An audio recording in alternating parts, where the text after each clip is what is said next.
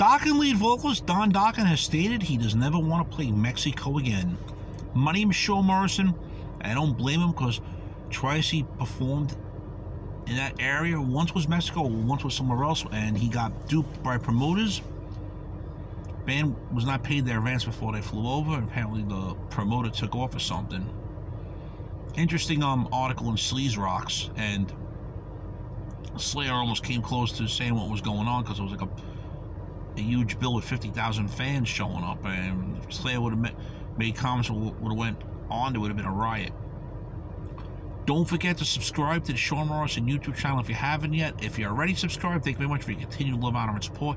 You watch the videos without subscribing, your support's appreciated, but please click on the Sean Morrison YouTube channel, and you'll be then alerted on when Mr. Morrison has new videos coming out on the Sean Morrison YouTube channel. So here we are with Don Dokken refusing to play Mexico. And there's nothing wrong with him not wanting to play an area if the promoters are going to screw him over. Simply don't leave to go perform a show unless you get your contracts fulfilled. But it doesn't matter who you are performing. But if you're owed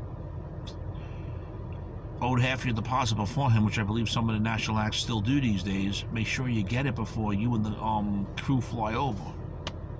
It's unbelievable how promoters will screw bands out of money. Shame, shame, shame.